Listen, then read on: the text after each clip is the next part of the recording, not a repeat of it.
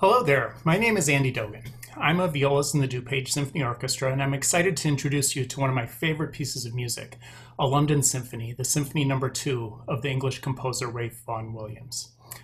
Vaughan Williams lived from 1872 to 1958 and is perhaps best known for music that incorporates elements of English folk song. He also spent time in Paris in the winter of 1907-1908 studying with Maurice Ravel. In both his affection for a musical style incorporating elements of English folk song and the lighter impressionistic textures of Ravel's music are really evident in his London Symphony. The London Symphony was first performed in 1914, literally just a couple of months before the outbreak of World War I.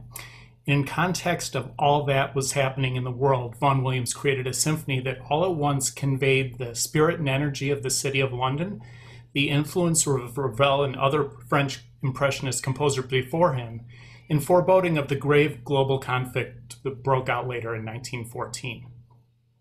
The symphony is in 4 movements, and the first movement opens quite literally with a musical scene of London waking up, with delicate string and wind textures suggesting fog and sunrise.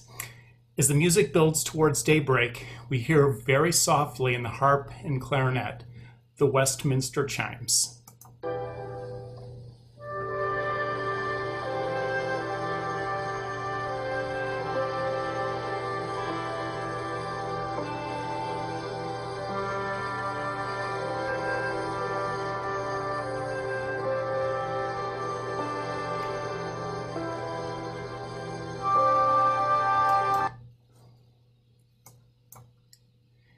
And then the day begins.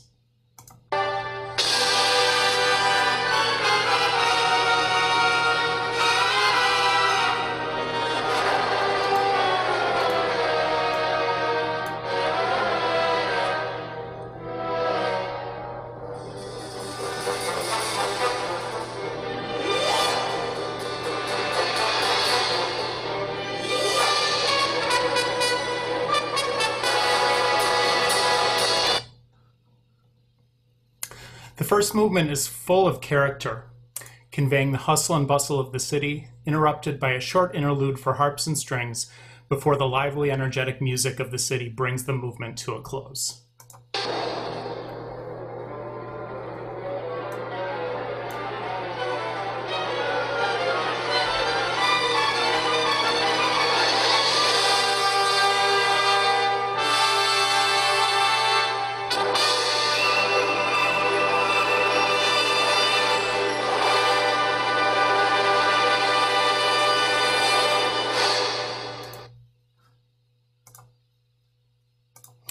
The second movement was described by Vaughan Williams as intended to evoke Bloomsbury Square on a November afternoon.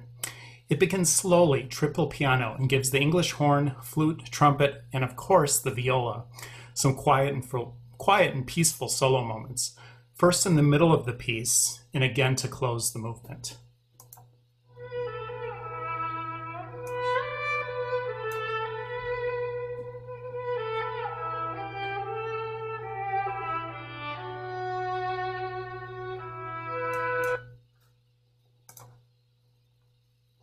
The third movement is a scherzo subtitled Nocturne, or music inspired by the night, and here we see the influence of Ravel and Claude Debussy, whose 3 nocturnes of about 15 years prior might have influenced this movement.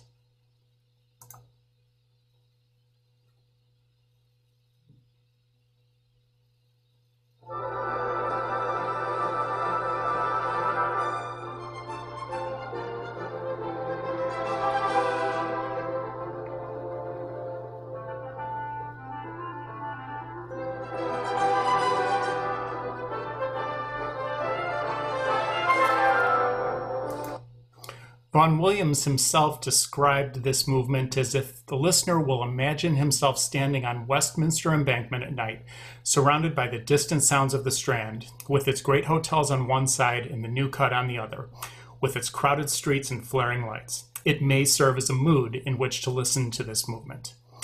As with Debussy's festivals in his 3 nocturnes, the lively music here builds to a climax with all of the themes of the music just piled up on top of one another, then fading away to a hushed conclusion.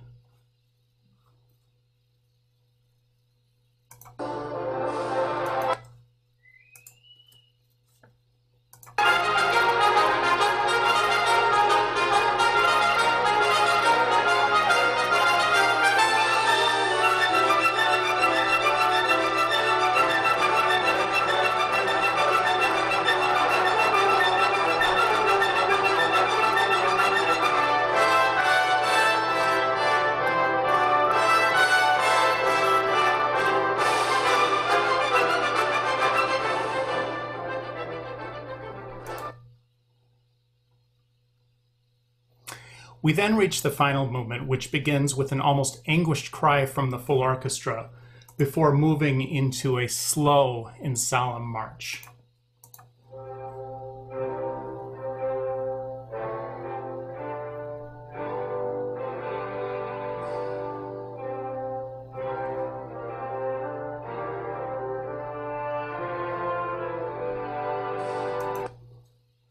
The boisterous sounds of the busy city eventually return, and the march theme returns in several variations, building and broadening to an overwhelming climax punctuated by a stroke of the tam-tam.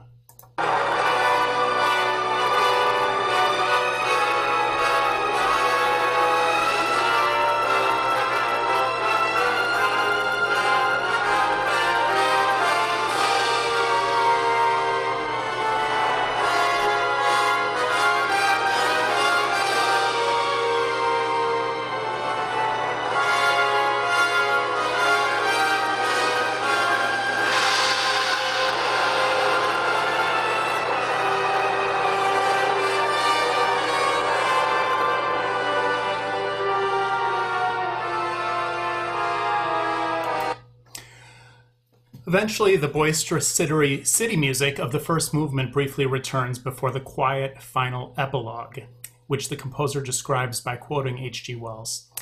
Light after light goes down. England and the kingdom, Britain and the empire, the old prides and the old devotions glide abeam, astern, sink down upon the horizon, pass, pass. The river passes, London passes, England passes.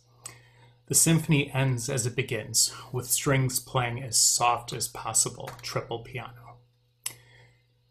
The London Symphony is remarkable not only for its breadth of wonderful melodies and energy that are so characteristic of London, but also for its underlying foreboding of the great global conflict that would begin less than 5 months after the symphony's first performance.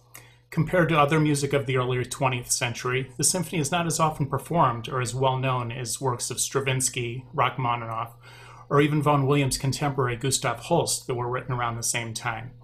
But it's a unique and distinctive piece, a masterpiece, in my opinion, that deserves to be heard more often. And all of us in the DuPage Symphony look forward to performing it live for you as soon as we can. We encourage you to visit the orchestra's website at dupagesymphony.org to learn more about the orchestra and how we're continuing to engage the community during this unprecedented time. I hope you enjoyed the introduction to this wonderful symphony, and we thank you for watching.